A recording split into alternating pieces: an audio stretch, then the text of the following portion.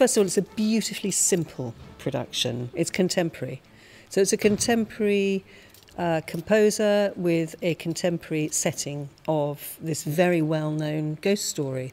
And what we've tried to do with this is to leave the answers ambiguous, or to leave the audience with questions at the end about whether the ghosts are actually there or whether it's all in the governess's head.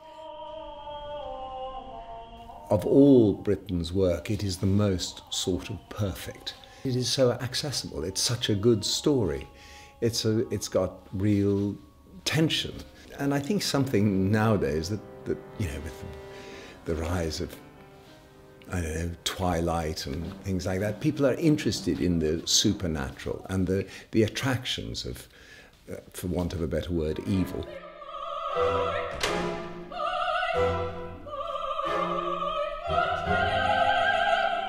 It's music which takes you to the heart of the drama, and it's a claustrophobic piece, and I think that makes for quite a highly wrought atmosphere.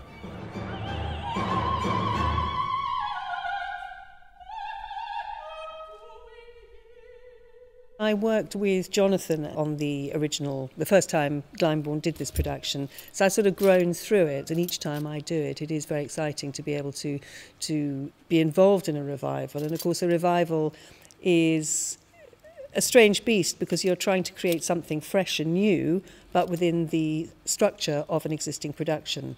So the skill there, I think, is working with a new cast, being faithful to the original design and the original direction, and yet giving it a fresh twist or a freshness to it.